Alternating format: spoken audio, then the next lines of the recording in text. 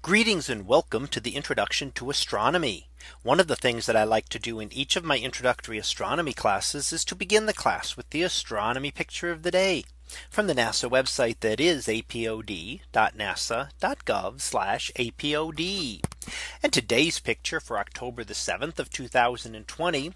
Well, it is titled Ou4, a giant squid in a flying bat.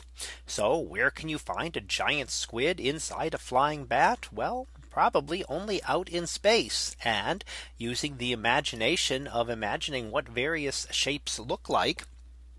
We see here a couple of different things, and we see a larger area, a great red area, which is the emission of hydrogen gas.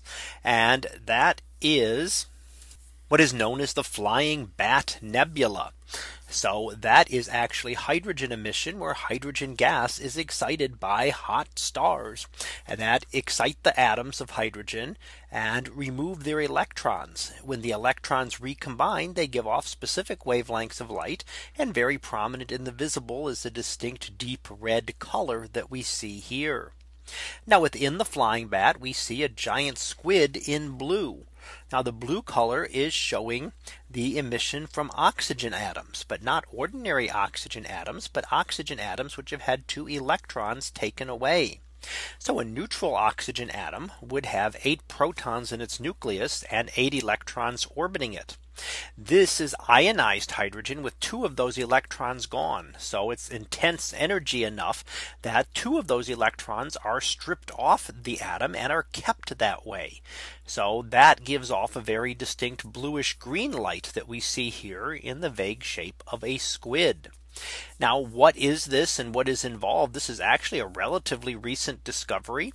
The Squid Nebula, discovered in 2011. So it hasn't even been known for a decade yet.